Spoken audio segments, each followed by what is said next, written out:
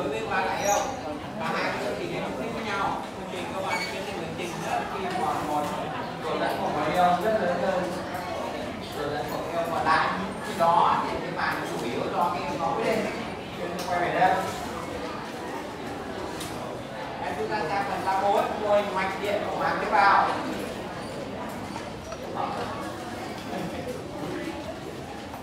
Tại sao lại phương pháp mô hình hóa phương pháp rất quen thuộc thôi, rất đơn giản thôi. Đầu tiên là hóa thì người ta thường mô hình hóa, vật lý thường mô hình hóa chạy điện cầu, đấy là một ví dụ, đấy là mô hình vật lý. Trong sinh học bây giờ người ta cũng phải mô hình hóa bởi vì đối tượng phức tạp quá và mình sẽ phải mô hình hóa bằng cái mô hình máy điện. Lát nữa chúng ta sẽ thấy là chính là một nhóm tác giả dùng mô hình mạch điện của màng tế bào và nghiên cứu của cuối cùng được giải thưởng Nobel đấy. Ở đây chỉ có một câu hỏi trắc nghiệm thôi, phải lưu ý nhá. Chỉ có một câu hỏi trắc nghiệm thôi, đó là tại sao có thể mô hình hóa một màng tế bào của mạch điện? Tại sao có thể mô hình hóa màng tế bào của mạch điện? Câu trả lời là vì màng có ba tính chất điện chủ động, sức điện động, trở kháng và điện dung. Tính chất đó, màng nó có rất phức tạp ha, cấu trúc lipid kép trên màng rồi đủ mọi các những cái thành phần ngoại bào nội bào rồi là protein rồi là protein rồi vân vân cholesterol vân vân phức lắm. Nhưng mà cuối cùng là gì? Ta có thể mô hình hóa rất đơn giản bằng mạch điện. Vì sao thế? Sức điện động. Sức điện động là gì? Là trở kháng. Quên, xin lỗi, là cái thế lớn của từng máy yêu đó. Sức điện động là gì? Là đây này. Sức điện động là thế lớn với từng máy yêu. Trở kháng là gì? Là nghịch đảo có chỗ dẫn thôi. Nghịch đảo chỗ dẫn là trở kháng. Điện dung thì rất đơn giản thôi. Bảo thương một dịch kẽ dẫn điện mà cách điện và do đó là giống như trụ điện. Điện có điện dung. Mắc một trở một tổ và một cảm lại thì đương nhiên là có mạch điện đơn giản thôi. Và cái sơ đồ mạch điện đó là nó thêm cái tương natri kali nữa. Rồi các bạn sẽ thấy là dựa cái sơ đồ này nó là hai tác giả người Anh với lại người Quye. Rồi đây chính là cái hai tác giả này. Bây giờ chúng ta hãy thử xem mô hình hút kinh cho thế tác dụng của neuron xem nó thế nào ha. Thế tác dụng của neuron thì năm 1952 hai nhà khoa học người Anh hút kim Hartley công bố 5 công trình nghiên cứu thực nghiệm trên axon khổng lồ của ống trô và được trao giải Nobel năm 1963. Ống trô là tại sao lại dùng axon khổng lồ, tại sao dùng ống trô? Thì câu hỏi trắc nghiệm nó mới gọi trắc nghiệm đơn giản này thôi. Thứ nhất là sao? Tại sao axon khổng lồ của ống trô được lựa chọn? Câu trả lời là có 3 nguyên nhân. Thứ nhất, kích thước lớn, kích thước của mm, cho nên là sao rất dễ thao tác, bấm điện tử thoải mái, bấm điện tử thoải mái. Kích thước lớn, dễ thao tác. Thứ hai, đây là thí nghiệm in vitro, tức là lấy từng tế bào ra nuôi ở một môi trường nuôi cấy để cho tế bào nó sống. Ta cũng nghiên cứu tế bào sống nhưng mà một tế bào đơn lẻ chứ không phải một tế bào đang hoạt động đồng bộ với cả cơ thể. Đó là thí nghiệm in vitro. Thế thì cần phải nuôi trong một môi trường nào đó mà nó đảm bảo vẫn đang sống bình thường. Thế nuôi rất đơn giản là nước biển nên là rất đơn giản. Thứ ba là nó chỉ có hai kênh ion là natri và kali phụ thuộc vào định thế thời gian thôi. Cho nên là nghiên cứu nó tương đối dễ, cố định một kênh lại, khảo sát một kênh, sau đó thì lại cố định cái kênh vừa khảo sát đó. Nghiên cứu cái kênh còn lại, thế là nó đơn giản. 3 kênh chẳng hạn là vấn đề phức tạp hơn nhiều, chỉ có 2 kênh thôi. Bạn nhớ nhé, 3 nguyên nhân. Cái 3 nguyên nhân này, 3 cái lý do này ấy, thì thực ra nhà khoa học thần kinh nào biết cả, ai biết hết. Nhưng tại sao Hodgkin và Hartley để thành công? Bởi vì tại sao Hodgkin Hartley thành công? Bởi vì ông phát hiện ra được ông khám phá, chính xác hơn là phát hiện, ông phát minh ra 2 kỹ thuật cơ bản.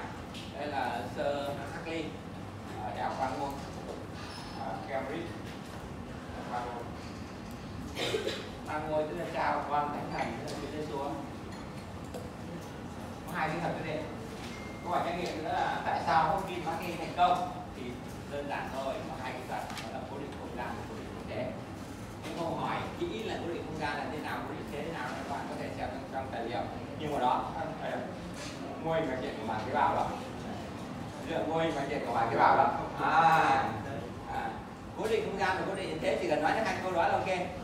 Đó, mô hình mạch điện của bảng tế bào này. Đó, dùng cái chính mô hình mạch điện của bảng tế bào bằng neuron đó mà nghiên cứu mà cũng dùng phải lần giải của bé.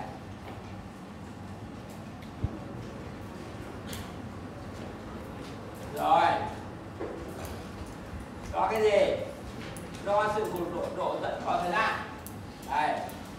Đây, độ dẫn này, độ dẫn đối với natri, độ dẫn đối với potassium tức là kali. Đây là sao? Cố định điện thế. Cố định điện thế là gì? Đây là điện thế 0 mV này, dương 20V này, âm 20V này, âm 30mV này. Đây là dương 20 này, 0 này, âm 20, âm 30, âm 50. Đó, kết quả là gì? Cố định giá trị 0 mV, sau đó theo dõi xem độ dẫn, cái mức độ thời gian như thế nào. Thời gian là đo bằng giây, đây là phần ngàn của giây. Cái kết quả là gì? Kết quả là ta sẽ được đồ thị, vẽ đây là số liệu thử nghiệm. Từ số liệu thử nghiệm này thì cứ dùng các kỹ thuật toán học làm khớp số liệu đưa ra hệ điều chỉnh. Nên là các nhà thần kinh học rất giỏi toán, rất giỏi kỹ thuật, họ phải thiết kế kỹ thuật ha, về mặt kỹ thuật điện, họ rất giỏi toán, nên họ mới được giải thưởng Nobel. Đó là như thế. Rồi, đó tính toán từ số liệu thử nghiệm, thế tác dụng nó, thế tác dụng này, đó đường nó như giống như hoàn toàn giống như cái đường lý thuyết của chúng ta. Đường lý thuyết nó không nói chúng ta vẽ là đây là vẽ đại khái thôi, còn đây là từ số liệu thử nghiệm đo đạc vẽ ra. Tóm lại là ta có mô hình Hodgkin và HI như thế tác dụng đối với neuron, thì chỉ cần lưu ý cho tôi mấy câu hỏi. Thứ nhất, tại sao một axon khổng lồ của ông châu Âu, và lý do. Tại sao hai ông thành công? Vì hai kỹ thuật, cố định giảm cố định thế. Rồi, với lại tế bào khác thì sao? Với lại tế bào khác thì có các mô hình khác. Tế bào cơ tim có mô hình khác, nhưng các nhà khoa học đó đương nhiên họ có đóng góp thông vào, nhưng họ không được trao giải Nobel nữa. Lý do rất đơn giản là sao? Là cái khám phá đó là cái khám phá mà gọi là học theo Hodgkin và HI, làm những cái điều Hodgkin và HI đã làm, cho nên là có đóng góp nhưng không được trao giải Nobel nữa, vì không phải là một khám phá mà nó đến mở đường. Đấy là lưu ý rồi.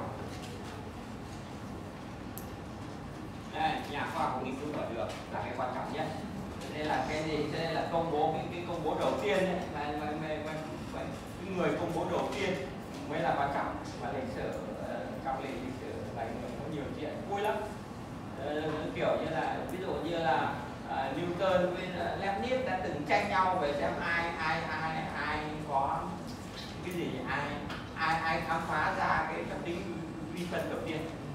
Thế thì Leibniz công bố trước, Newton hình như là nghĩ trước nhưng mà không công bố. Thế nếu thế thì người ta quy là ai công bố trước. Tuy nhiên Leibniz để công bố trước, Newton không chịu, hai bên cãi nhau. Thế là Leibniz mới mắc một sai lầm nghiêm trọng là kiện ra Viện Hàn Lâm Khoa học Hoàng gia Anh. Lúc đó là cái viện khoa học nổi tiếng nhất, mà viện trưởng, chủ tịch viện đó lại chính là Newton. Thế và Newton liền cử ra một đoàn, tức là một ban bồi thẩm, tức qua tòa đó, mà tình cờ là toàn là bạn thân của Newton cả.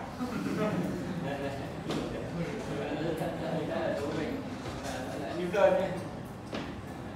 Rồi, như ở đây nhà khoa học nghiên cứu mở đường, đấy khoa học thì đương nhiên cũng như thế, và các lĩnh vực khác thế, trong cuộc sống rồi trong nói chung là chuyện các bạn yêu đương nhau thế thôi, là điều đầu tiên là quan trọng đúng không ạ?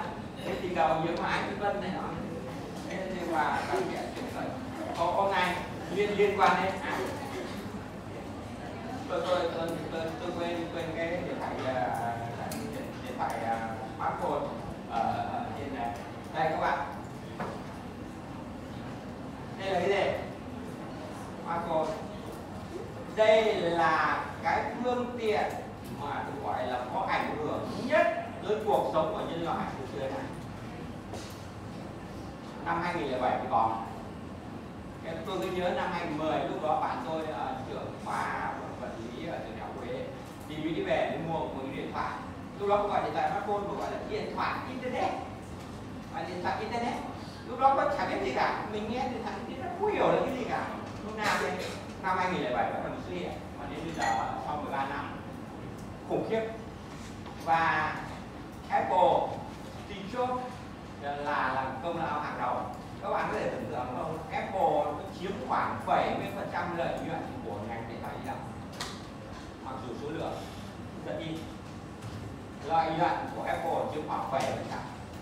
Ok không? Mà các bạn biết bây giờ vốn hóa của Apple hiện nay là bao nhiêu tiền là bao nhiêu tỷ đô la, các bạn biết không? Bán hết cổ phiếu đi ấy, thì là bao nhiêu? Công ty duy nhất đạt cái mức này, các bạn biết bao tiền không? 2.000 tỷ đô la. 2.000 tỷ đô la. Nhưng mà nếu mà bây giờ chẳng hạn như ta có 10% cổ phần thì có phải sướng không? Quá sung sướng đúng không? Thế mà đã có người đã bỏ đi 10% cổ phần đó. Các bạn có nghe không kể? Nghe không? Đó là câu chuyện khởi nghiệp. Tôi đã viết cái câu chuyện này 2 lần trên Facebook rồi và luôn luôn phải chỉnh lại số liệu. Lần đầu tiên viết khi mà vốn hóa của Apple mới có 600 tỷ, 10% là 60 tỷ. Sau đó vốn hóa lên 800 tỷ, 10% là 80 tỷ. Và bây giờ vốn hóa lên 2.000 tỷ, 10% là 200 tỷ. Ai có 10% thì sẽ giàu trên thế giới. Đúng không? Giàu hơn cả thế giới là có 170 mấy. Trường Phần là thứ 3 là 100 mấy của Facebook. Thế thì liên quan đến cả Trường Phần này. Đó là tôi phải khởi nghiệp.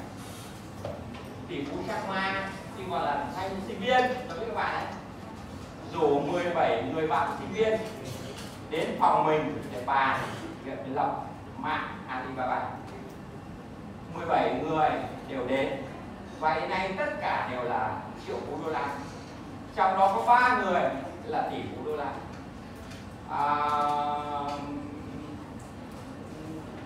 Jack Ma có khoảng 15, 17 tỷ, 20 tỷ gì đó, khoảng 20 tỷ đô la chứ không có nhiều lắm đâu, khoảng 20 tỷ thôi. 20 tỷ thôi à, sơ 20 tỷ thôi. Rồi, nhớ nhá. Rồi, nhớ nhá. 17 người đều đến. Không đến thì chuyện gì xảy ra? Không đến là như sau. Chưa cần biết mời 5 người bạn sinh viên đến phòng của mình để bàn việc lập Facebook, bộ phim show tận suốt trên mạng. Các bạn tải vào xem. Thì sao? Có 3 người đến, còn 2 người ra ngoài tán gái không đến. Kết quả là 3 người đó hiện nay trở thành tỷ phú. 3 người đều tỷ phú đô la. Chắc vân vân hiện nay là giàu là hơn 100 tỷ, và 2 người kia mỗi người cũng sơ 15-20 tỷ đó. Sơ 15 tỷ thôi.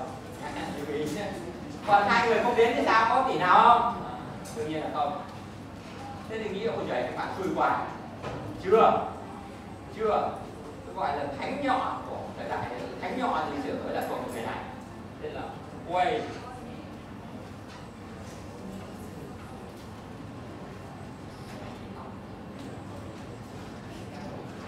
Quye. W-A-Y-N-E. Quye. Quye khi mà trước vừa quyết định thành lập Apple, Quye đã đồng ý góp vốn 10% của bạn, 10% nha. Sau 2 tuần anh ta không tin trước thành công và kết quả anh ta bán 10% cổ phần đó cho chính Steve Jobs với giá, nhớ nhá, với giá 800 đô la Mỹ. Và hiện nay 10% cổ phần có trị giá 200 tỷ đô la. Thú vị không? Sở tìm sẽ hồi hộp quá đúng không? Cái phim kinh dị khủng khiếp không? Từ 800 đô la Mỹ, sau có khoảng vài chục năm nó lên con số 200 tỷ đô la Mỹ. Không thể tưởng tượng được. Thế vậy anh chàng quê hiện nay đang làm gì? Hiện nay đang ở nhà thuê, sống bằng trợ cấp an sinh xã hội. Chuyện đó vui không? Rất vui. Nên tỷ phú quan sơn cũng có, tỷ phú quan sơn, tỷ phú Nghệ An cũng có sơ sơ khoảng 15-17 tỷ đô gì đó khuyên thế này: nếu ai đó giới thiệu cho bạn một cơ hội tuyệt vời mà bạn nghĩ rằng mình chưa chắc đã làm được thì hãy nhận lời và tìm cách học làm sau. Tóm lại là ai rủ đi cà phê cà pháo thì đó là đi liền nhá, đi ngay lập tức ha. Đừng lỡ không sau này lỡ vài chục tỷ đô đi ngay. Nhà khoa học nhiều không khỏi được.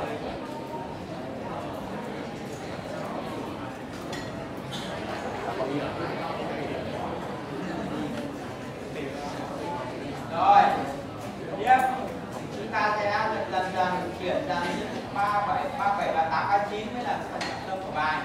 Dòng điện vết thương và sự tái sinh. Cái này đầu tiên là các thế sinh học một chiều, các điện thế sinh học một chiều. Cái này là nghiên cứu của giáo sư Becker, nhà chấn thương chỉ người Mỹ, tốt nghiệp đại học Harvard năm 1998, năm 2008. Năm 90 mấy đấy là trước nữa thì chúng tôi đã mời được một hội thảo khoa học ở Việt Nam, chụp cảnh ở lễ cờ những cái cả. Thế là một thời gian dài thì vẫn đi sinh ở nó thì có thể nói là người đặt nền tảng cho cái gọi là điện sinh học hiện đại. Thế thì ông nghiên cứu là cái cơ thể chúng ta nói rồi là bộ máy điện hóa, cắm điện cực vào bất cứ bộ phận nào trong cơ thể, cắm vào từng tế bào hay bất cứ một cơ quan đoàn thể nào nên cắm vào là có điện, cắm vào là có điện à. Thế nhưng mà đây là ông này thì không cắm điện cực mà đặt các điện cực trên bề mặt, đặt những cái tấm điện cực trên bề mặt thôi, đặt ở chân, đặt ở trung ương thì đo được một cái điện thế trung ương người dương và ở chi của ngoài biên thì âm. Thế đó khoảng thế là một chiều. Điện thế đó, trung ương thì dương, ngoài biên thì âm. Còn kỳ nhậu cũng thế, trung ương thì dương, ngoài biên thì âm. Tức là cái dòng điện này á, cái dòng gọi là cái điện thế sinh học một chiều, rồi chúng ta sẽ thấy là nó có vai trò, ta sẽ thấy có vai trò khởi phát sự tái sinh, ta sẽ thấy sau đây. Một cái khái niệm nữa là dòng điện vết thương. Cái cơ thể chúng ta bình thường này thì nó có phân bố điện tích như thông thường, như khi bị một vết rạch có vết thương chẳng hạn thì khi đó nó có tái phân bố lại điện tích và nó xuất hiện cái dòng điện gọi là vết thương. Dòng điện vết thương này nó sẽ khởi phát quá trình sửa chữa. Chi tiết các bạn có thể xem ở trong tài liệu một chút ha, nhưng là mình không có hỏi trách nhiệm thì học qua được biết. Đấy, chúng ta nói đến cái sự kiện của sự tái sinh, chúng ta muốn nhấn mạnh thứ nhất theo nghĩa rộng là theo nghĩa lành tổ chức thì mọi loại sinh vật đều có khả năng này. Cây cối chẳng hạn, ta cắt cái cành là nó có thể mọc cái cành mới, thậm chí cái cành đó cắt mang tới cắm chỗ khác nó còn mọc được. Thế còn lại những động vật thấp thì nó cắt bộ phận nào nó mọc ra bộ phận đó, trừ nó bắt đầu thôi. Thế còn với động vật có vú thì cắt cái nào nó cái đó. Thế là đó lành tổ chức là mọi động vật đều có hết. Nhưng ở đây á, ta muốn nói tới cái tái sinh theo cái hẹp đấy này là tái sinh nguyên vẹn của bộ phận cơ thể. Tái sinh nguyên vẹn của bộ phận cơ thể đó.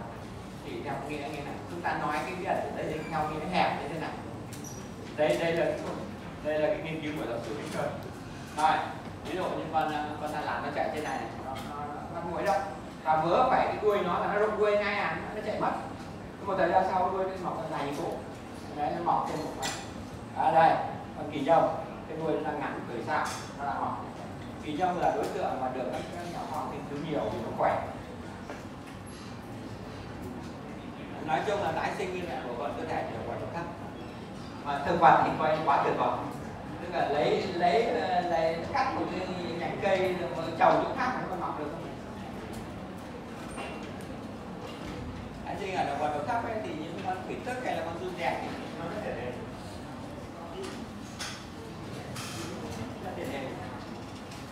Cắt ra bao nhiêu khúc thì nó thành ra bấy nhiêu con. Nếu như nó không chết về cái sốc cho chấn thương, phải nói nó đầy đủ. Chứ không lại bảo bên này về lấy con giun tròn ra cắt làm đôi mà ngồi thấy nó lăn quay nó chết hết thì bảo là tại sao không tái sinh?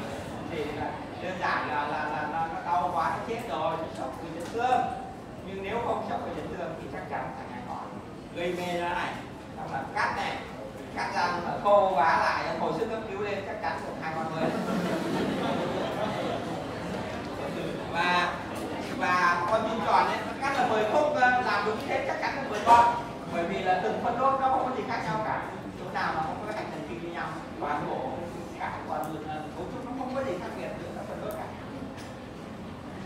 nhưng đến là còn có bú thì chuyện đó không xảy ra nữa rồi.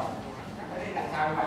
Tại sao động vật có bú không thể tái sinh được? Càng tiến hóa thì càng tiến hóa thì khả năng tái sinh, trong nghĩa là mọc ra cả một bộ phận cơ thể nó càng giảm đi.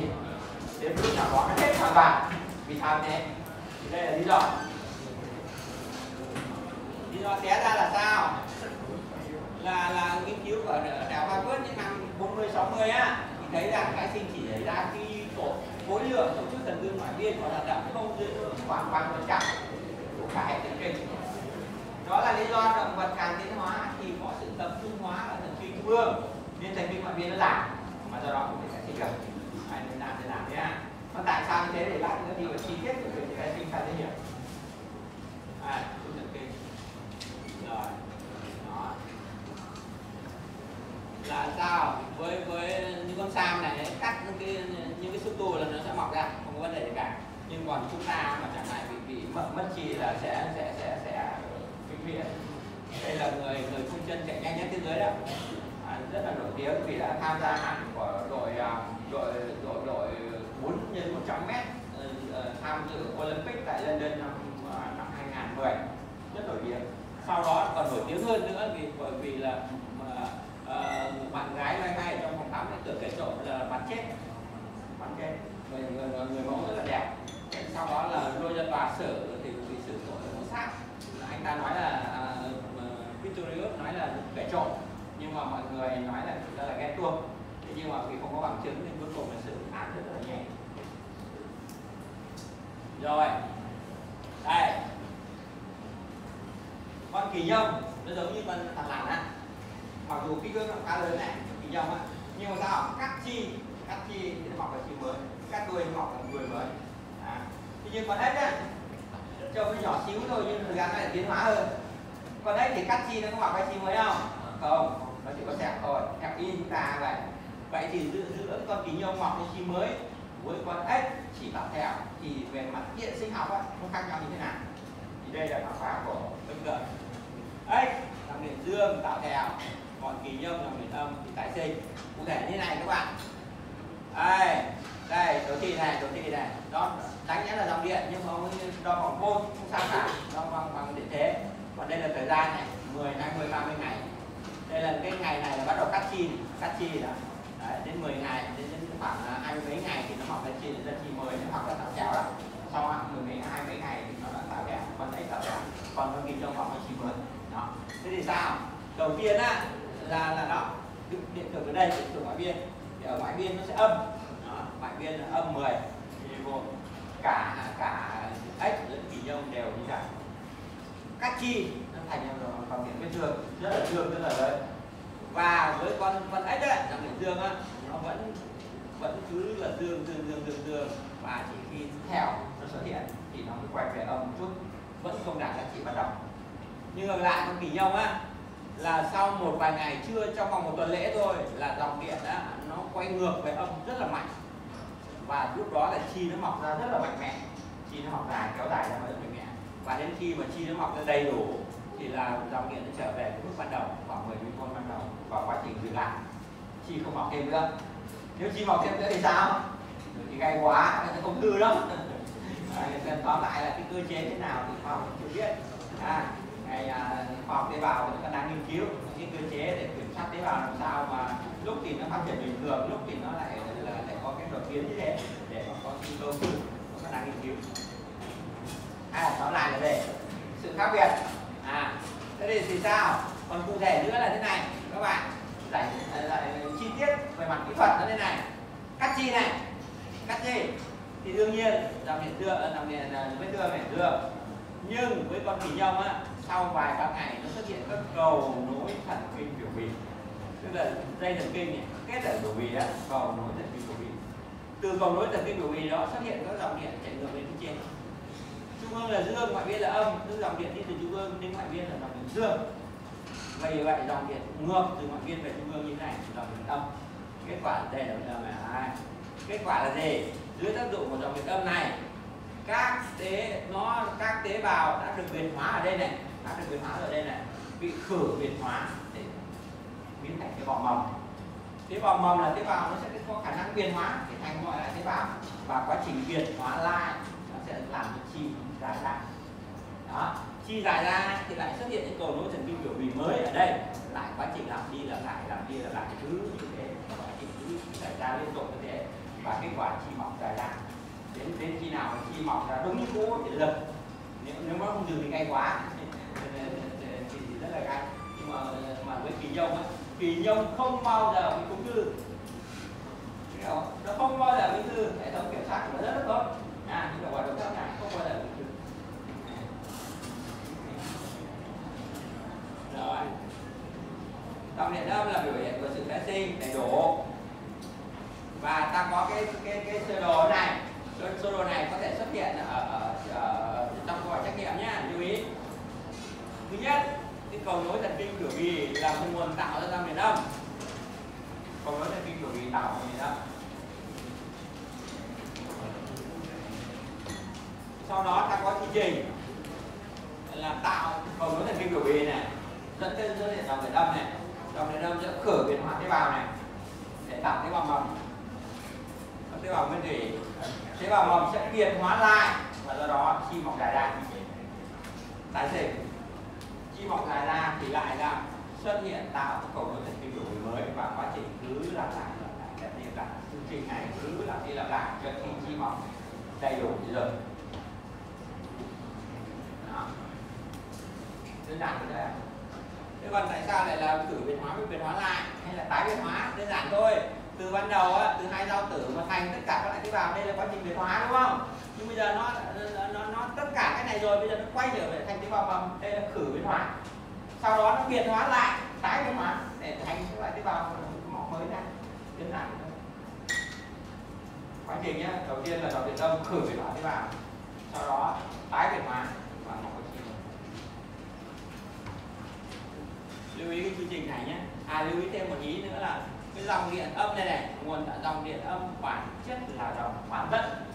Các bạn lưu ý, trong dòng điện trong cơ thể chúng ta đa số là dòng ion dung dịch, nhưng riêng cái dòng này thì bản chất là dòng bán dẫn. Xung thần kinh là dòng ion dung dịch, nhưng cái mà để sửa tái sinh như này thì nó lại là dòng bán dẫn. Rồi. Thế vậy thì cái dòng bán dẫn này, cái dòng thể năng sửa chữa đó, dòng để tái sinh nó thì do loại tế bào nào truyền tải? Xung thần kinh thì do neuron, xung quanh neuron là cái tế bào đệm. Nhưng mà cầu nối thần kinh biểu bì thì đã không có xung thần kinh thì không phải của neuron thì chỉ còn tế bào đệm nữa thôi. Và cụ thể là gì? Đó là các tế bào đệm xoan, tế bào đệm ngoại biên để tạo vỏ myelin. Rồi các bạn sẽ học về có sinh lý, nhưng mà nhớ lại cái sinh học ngành phổ thông. Dây thần kinh nó có dây lớn, dây nhỏ. Dây lớn nó có vỏ myelin thì rất nhanh. Và cái vỏ myelin, cái tế bào xoan nó chính là cái loại phân tử truyền tải, loại tế bào truyền tải cái dòng điện âm bán dẫn và nó tái sinh. Nên nếu gặp câu hỏi là chọn cái gì quyết định thì chúng ta trả lời là tế bào ngoại biên tạo vỏ myelin. Và kết quả là gì? Kết quả là hệ thần kinh đệm té ra là nó có những chức năng như sau. Một là bảo vệ về dinh dưỡng nguyên thủy, thứ này vẫn nói. Thứ hai là gì? Thông tin hóa. Thứ ba là gì? Tăng trưởng, sửa chữa và tái sinh. Có 3 hệ thần kinh đệm. Thêm nữa là có 3 cái chức năng của hệ thần kinh đệm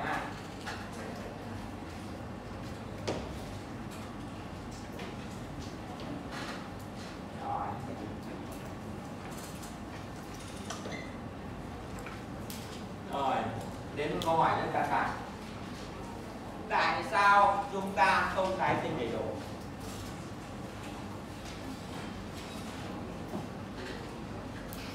Hệ thần kinh đệm, hệ thần kinh ngoại biên dưới ngưỡng 30% chắc chắn rồi. Nhưng mà là gì?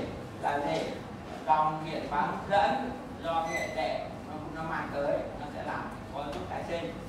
Bây giờ giả sử là nếu mà của ta nó trục trặc, ví dụ như khi đoạn chi đó bị trục trặc thì bây giờ tôi kích thích điện, kích thích một cái dòng giống như này, liệu chi có mỏng không? Thì nhóm nghiên cứu nó kể ra rất nhiều trong sách của mình, nói là nhóm tác giả rất là phấn khởi. Bây giờ mà nghĩ mà mà nghiên cứu mà làm cho khi nó mọc ra thì đó là một khám phá thì nó cực kỳ chấn động đối với mặt liên quan, vô cùng có ý nghĩa lâu ngàn. Nhưng nghiên cứu loay hoay một hồi ấy, thì câu trả lời rất đáng buồn là chúng ta phải chấp nhận như vậy, phải giữ gìn để mất chi tai nạn giao thông, đi đứng cẩn thận để khỏi bị tai nạn giao thông, ăn uống lành mạnh, dùng tiểu đường, biến chứng và đoạn chi tháo khớp do toilet bảo dưỡng nhá. Cẩn thận.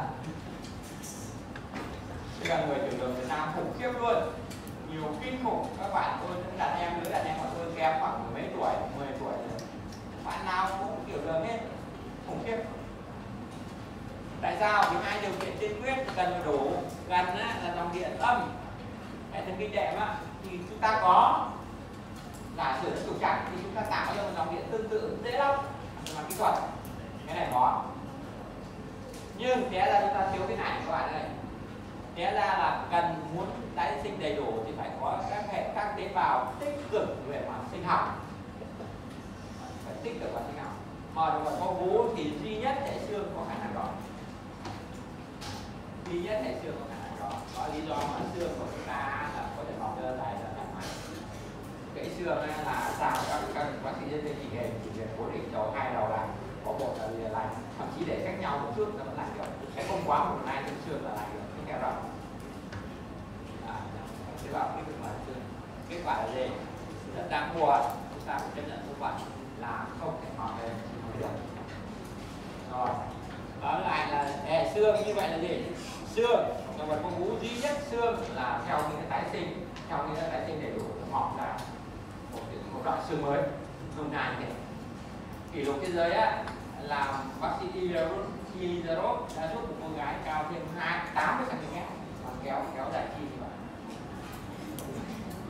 Kỹ thuật giám định ở ngoài viện và điều đến nên là đơn giản như nách luôn.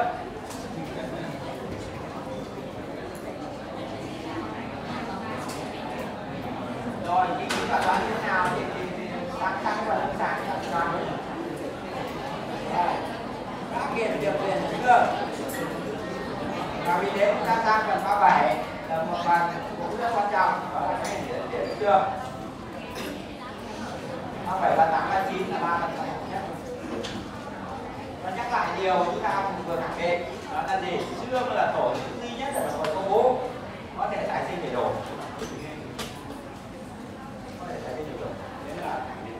Tại sao xương có khả năng đó? Chúng ta hãy thử xem cái cấu trúc và cấu trúc của xương chúng ta.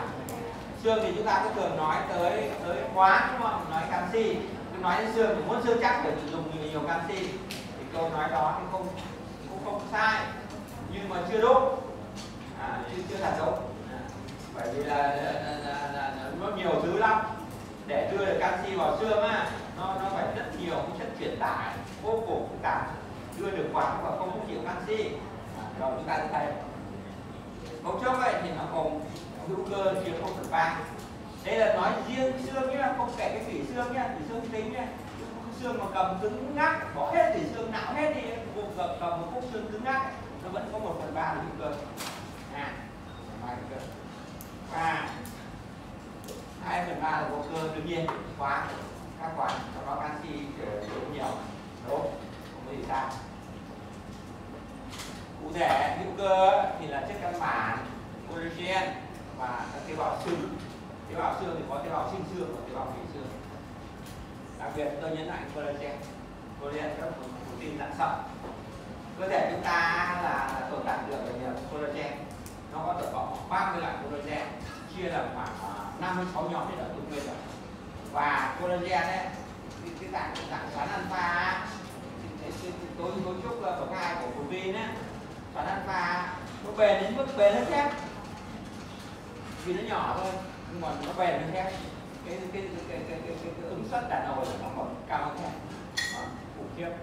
Cho nên là bà collagen ấy, nó là cái khung để nó tạo nên mọi cấu trúc. Tế bào để toàn là chất lỏng cái này nọ mà không collagen thì sao? Nó xỉu lép ngay nó không có bộ khung để nó dựng như này cấu trúc đâu. Cơ thể và xương của chúng ta, cái khúc xương cứng ngắc 1/3 là collagen, 1/3 là chất hữu cơ, trong đó chủ yếu là collagen. Collagen ta đừng nghĩ là nó bền như tóc hay lên răng, mà ở xương nó rất cứng, nó có thể bền như thế. nó có thể cứng như là sụn, cứng hơn, hoặc có thể cứng như là xương, tùy theo mức độ khoáng hóa nhiều thì nó rất cứng, có thể cứng về mặt cơ học á, chứ còn lại từng cái sợi collagen á ở mức phân tử bền hơn thép. Rồi tế bào xương. Rồi đây canxi nằm ở đây. Đó, là đây canxi đó, canxi nằm ở khớp gọi là khớp paratit. Và đây cái cấu trúc này các bạn, collagen apatit là cái cấu trúc căn bản của xương. Một cái khúc xương cứng ngắc này là cấu trúc căn bản là như thế này.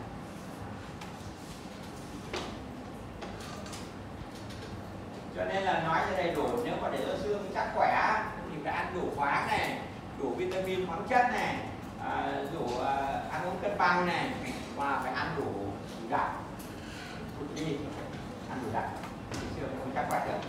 Đủ đạm thì tăng cơ nó mới giữ cơ xương mới chắc. Nhưng bản thân cái khúc xương á muốn bền muốn chắc được phải ăn đủ đạm. Vì sao? Collagen. Và đó, cái khúc xương này ta cứ đi sâu xuống thì cuối cùng là nó ra đây là cái cuối cùng, cấu trúc gọi là cái cấu trúc cơ bản nhất của hệ xương, đảm bảo được chức năng điện sinh học là cấu trúc này. Rồi, định luật môn và bằng gọi trải nghiệm môn và nhá, chứ không phải là môn. Đây là người Đức nên là chữ V đúc á, W đọc là chữ V, còn chữ S đằng sau, hai chữ S đằng sau đọc rất là mạnh. Nhà chân tinh chỉnh hình người Đức, năm 1892 có đưa ra định luật như thế này: xương phát triển kháng lại áp lực tác dụng đến nó.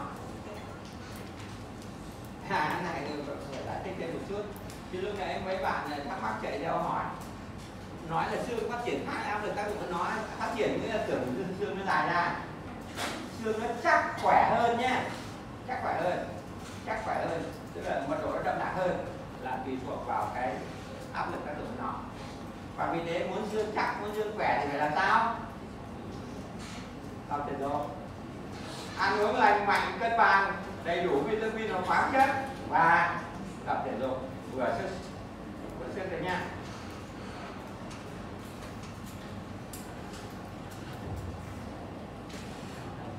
Càng sớm thì càng tốt, các bạn thường là các bạn ấy tính cậy khỏe, ngủ đến khi 40-50 tuổi rồi bắt đầu mới ra sức tập, thì lúc đó thì tập cũng tốt thôi, không có gì không tốt cả. Nhưng mà tốt nhất là xây xương cho nó chắc từ bây giờ. Chứ các bạn nhất là bạn nữ sau này là ta đều sinh con là mất xương dữ lắm, mất khoáng dữ lắm. Rồi đến tuổi 40 trở đi thì yếu tố nội tiết nữa, mất khoáng dữ lắm.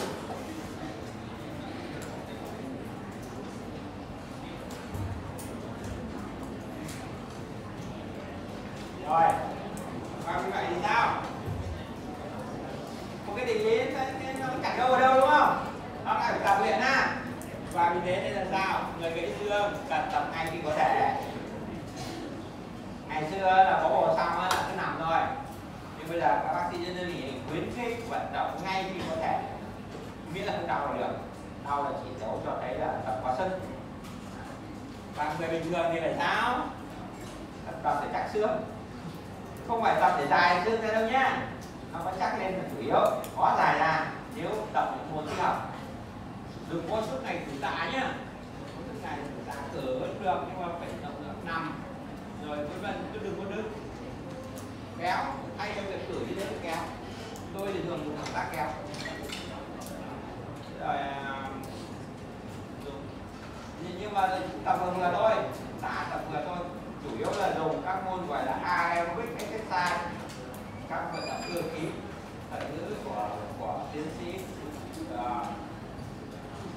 Greenberg năm 70 á, ông thành lập rất nhiều những cái trung tâm thể dục khuyến khích mọi người. Ông nghĩ là cái thuật ngữ aerobic exercise tức là vận động cơ khí ấy, vận động dùng nhiều nhóm cơ á, ví dụ tập aerobic đó, ví dụ đi bộ, bơi lội, đạp xe vân vân. Đó, đấy là aerobic exercise. Lúc ông khuyến nghị như thế thì các bác sĩ trên cả giới không tin. Không tin là tập bệnh nhân tập thì nó tốt cho sức khỏe, không tin. Thế sau đó thì tin quá lại ra sức tập thật nhiều thì nó cũng biến bớt lại, phải khuyến cáo lần thứ hai là tập vừa vừa thôi, không được tập quá. Tập quá thì tăng cái áp lực oxy hóa, tăng cái căng thẳng oxy hóa. Đó, và vì thế nên các vận động viên đỉnh cao mất rất sớm.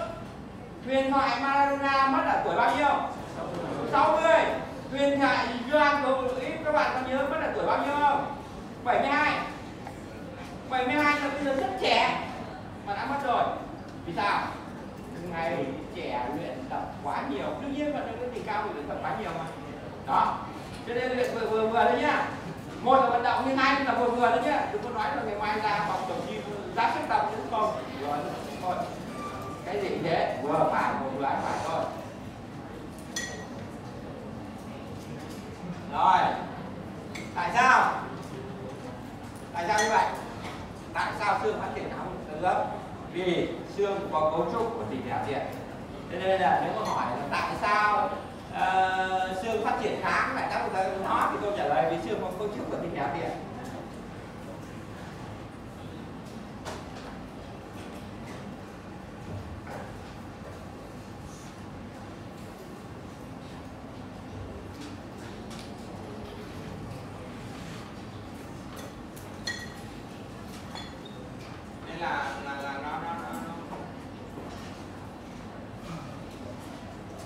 Cũng giống cái gì thế thôi, giống như các bạn học mà không phải tự nhiên đang học từ trường này tự nhiên sau cùng một cái cố gắng sau một ngày của thầy học rất giỏi cái chuyện đó, nó từ từ từng ngày rất nhiều những thay đổi nhỏ dẫn tới một thay đổi rất lớn. Cái gì thế, sức khỏe tạo thế mọi thứ như thế. Cho nên là nó các bạn thắc mắc này gọi là thầy uống cái gì thế, đó là cái gì sức khỏe.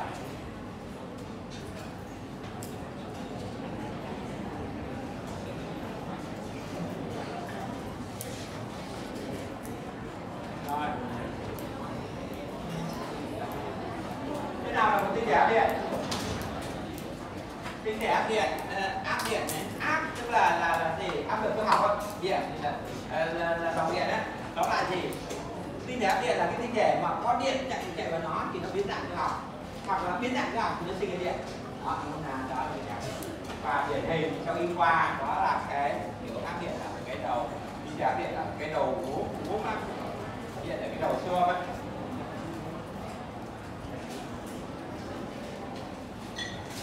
Đầu tiên phát sóng siêu âm thì sao? Tín hiệu điện chạy vào đây, điện biến thành cơ, đó là hiệu ứng áp điện nghịch. Sau đó sóng phản xạ lại đập vào đây, cơ biến thành điện chạy về bộ xử lý tải. Đó, hiệu ứng áp điện nghịch, hiệu ứng áp điện thuận, chính là hiệu ứng áp điện tải. Thế mà xương nó lại có cái chất đó. Thế tại có đúng như vậy không? Câu trả lời là tất nhiên là đúng, bởi vì đây là bằng áp của các trẻ con nhận hiệu ứng áp điện của xương. Đó, Iacuda và Fukuda và Iacuda.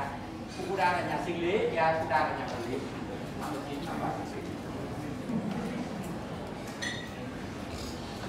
Thí nghiệm rất đơn giản như này.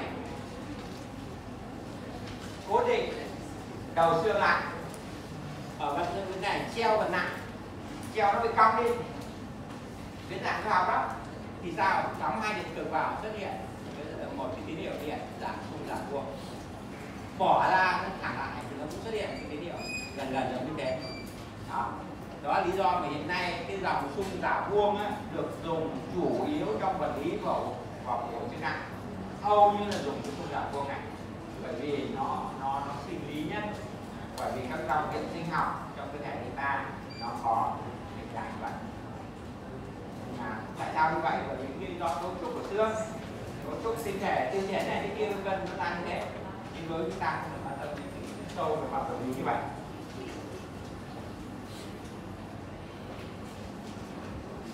Rồi, tóm lại là gì? Cơ thể chúng ta có xương luôn luôn chịu áp lực cơ học, đúng không? Vì nó nâng đỡ cơ thể ta đang sống ở lúc nào sống trong trọng trường, lúc nào tôi cũng có một cái lực là 60 mấy kg lực cái đè xuống khi tôi mà tôi mà đi giày cao gót nữa thì coi như là ở cái mắt cá chân nó phải chịu khoảng 150 kg.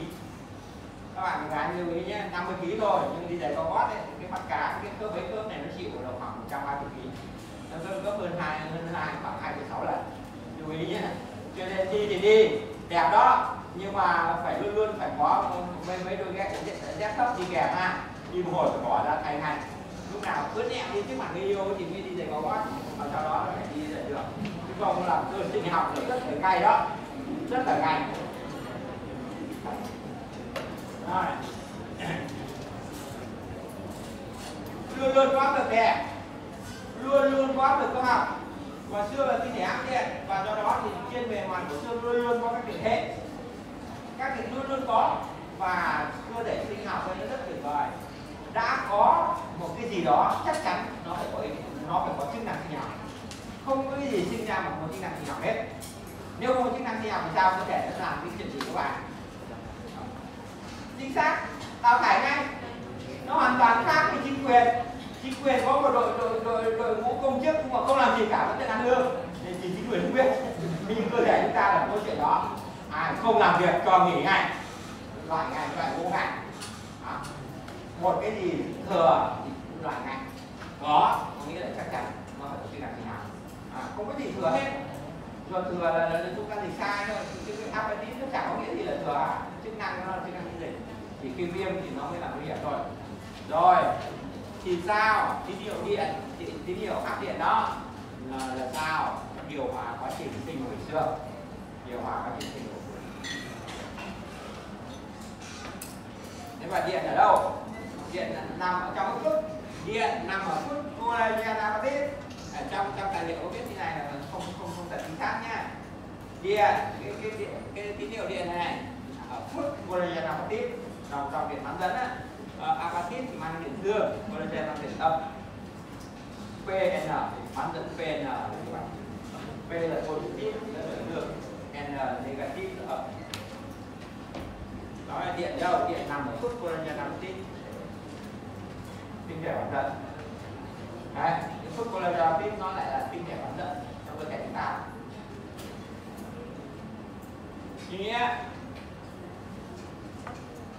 Ý nghĩa của cái khám phá này rất là nổi bật. Thứ nhất là giải thích sự loãng xương do thiếu vận động. Thiếu vận động sẽ bị loãng xương. Bất khoáng, quá trình sinh hồi xương bị rối loạn, và do đó khoáng sẽ bị mất, mật độ xương sẽ thấp. Mật độ xương thấp ấy, thì sau này nguy cơ nó sẽ có rất nhiều nguy cơ bệnh lý, nhưng mà như lớn tuổi sợ nhất là cái chỏng xương đùi. Cái chỏng xương đùi mà bị khoáng thấp mà xương bị loãng ấy, thì chỉ có các cái thành khớp, bởi vì là cái cố định mà gây xương để liệt xương thì phải có bột. Cái chỏng xương đùi này có bột được không các bạn? Sao có được? Lúc nào nó cũng cử động này, rồi đau chịu không nổi. Các bạn ấy đầu nó gãy xương mà luôn di lệch, họ sát với nhau hàng ngày hàng giờ này chịu không nổi. Thế thì sao? Trường hợp đó không có bột được làm sao? Đóng đi xuyên xương, đóng đi xuyên xương, đóng từ bên này bắt bên này rất nhiều nẹp, đóng giữ chặt lại, muốn đóng đây nhé thì cái tường này nó phải chắc, đúng không? Tường này nó loãng thì sao đóng được? Và khi mà đã bị loãng xương thì không thể đóng đi xuyên xương được. Và cách duy nhất trong trường hợp đó là gì? Thầy phân biệt lại. Ngày xưa là khớp kim loại, bây giờ may quá có vốn sinh học, vì thế nên giá tiền nó cũng mắc, nó khoảng hơn 100 triệu cái khớp thôi chứ không nhiều lắm đâu. Có bảo hiểm thì phải nó khoảng 30 triệu. Rồi, và đương nhiên là nó không thể tốt bằng khớp tự nhiên rồi, chuyện đó đương nhiên. Ngành phòng sinh á, nó là ngành phòng sinh chế tạo, tiếp tục chế tạo ngành phòng sinh. Và cái gì nhỉ? Và một thời gian phải thay khớp, tháo ra thành cái khác. Đó, cái khớp của ta có thể dùng cho đến tận chúng ta từ dạng quay đời, nhưng cái khớp này sau một thời gian tháo ra thành đơn giản thế. Đừng bao giờ để chuyện đó xảy ra. Bằng cách là ngày mai hãy bắt đầu từ ngày mai hãy đi bộ, đơn giản đi bộ mỗi ngày 30 phút thôi chứ không là nhiều. Ăn uống lành mạnh xuất ra. Đó. Thứ hai, giải thích sự loãng xương. do phi giải hay phi trọng lượng.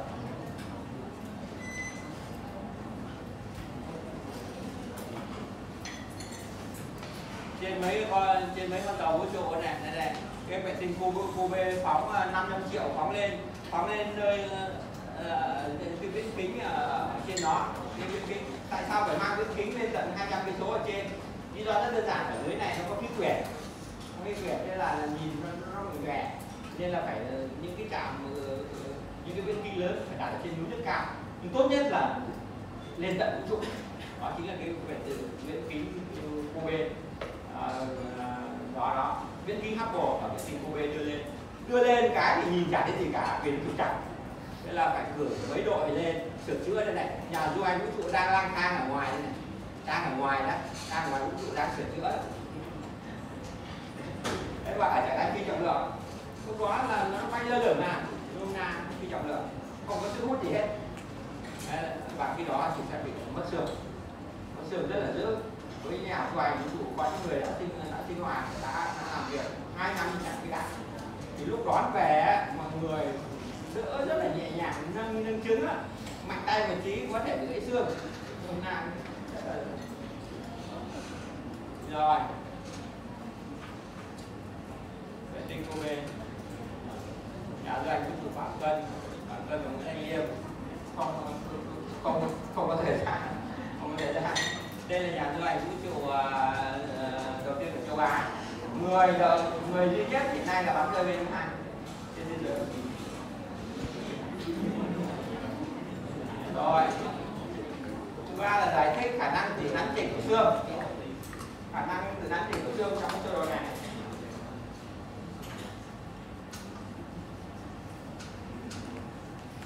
Cái sơ đồ này, đây các bạn, bình thường xương nó giả sử nó thẳng thế này, nó hồi đè, nó hồi nó bị cong, giống như là chúng ta mà đi đứng không đúng, ngồi không đúng mà xong nó bị vẹo về.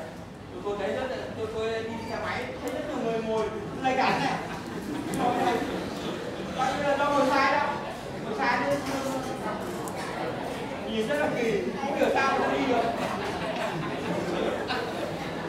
Chú ý nhá, ngồi cho nó thật đúng như thế. Rồi, đây, nó bị cong, thế nhưng mà sao? Nếu như cái độ cong này nó không quá nhiều, một thời gian sau nó dần nó thẳng lại như ban đầu. Thế là sao? Một bên bị lõm, một bên bị lồi. Bên lõm thì xuất hiện các điện tích âm, bên lồi xuất hiện các điện tích dương. Điện tích âm thì kích thích các cái bảo tạo xương, điện tích dương thì kích thích các cái bảo hình xương. Xương bên này mọc thêm ra, xương bên này bớt đi, cái quả xương nó dần nó trở về xuống ban đầu. Đó, đơn giản như vậy. Và đây chúng ta có thể ghi ý này, nắn chỉnh xương. Đó. Điện tích âm thì kích thích các tế bào tạo xương, điện tích dương thì kích thích các tế bào hình xương. Kết quả là xương có khả năng tự nắn chỉnh, hoàn toàn do hiệu áp điện. Trước kia thì các nhà chấn định hàng đều biết cái khả năng tự nắn chỉnh đó, nhưng mà không hiểu tại sao. Nhưng đến bây giờ thì hiểu. Đó là gì? Đó là hiệu áp theo điện, quyết định.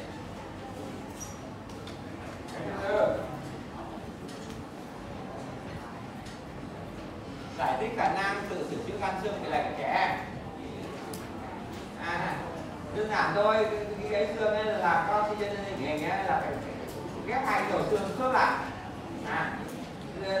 Nó phải được cố định, sau đó cố định tốt, tức là phải đặt cái đoạn cố định tốt.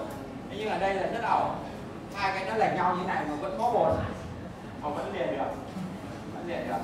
Thế nhưng mà trẻ em thôi nhá, nhưng mà nó rất là xấu đúng không? Rất là xấu, cái mảnh vỡ nó còn nằm ở đây. Đó, rất xấu. Nhưng một thời gian sau nó sẽ đẹp hơn một chút. Cơ chế là cũng như này. Chỗ lồi thì xuất hiện điện tích dương, hủy bớt đi, chỗ lõm thì xuất hiện điện tích âm, mọc thêm này. Kết quả nó dần nó có sửa chữa lại. Tất nhiên trẻ em thôi nhé, không có khả năng đó. Thì chúng ta cái này thì nó không liền được đâu. Rồi, giải thích, đấy là giải thích thì quan trọng. Giải thích được những hiện tượng đó thì tốt, nhưng mà giả sử không giải thích được thì ta cũng không nhận được. Cái cơ bản hơn đối với bác sĩ lâm sàng hay là khả năng ứng dụng trong truyền thống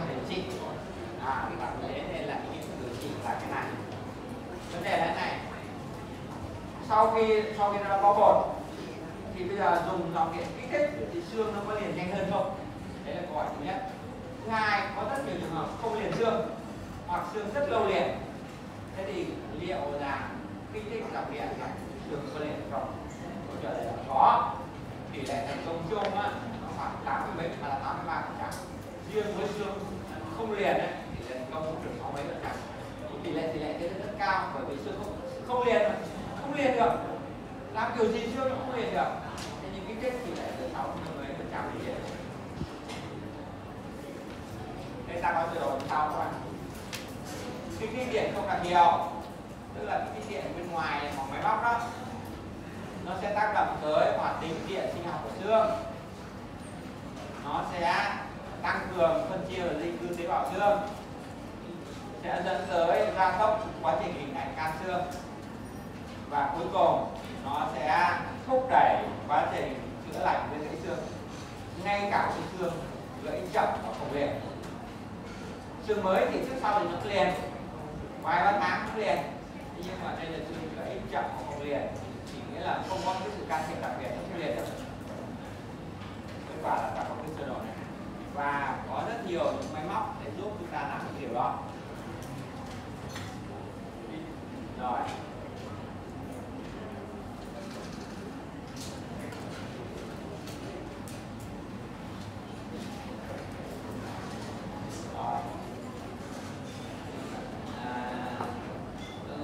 Bao giờ đến 2 tiếng cuối tốc độ nó rất nhanh.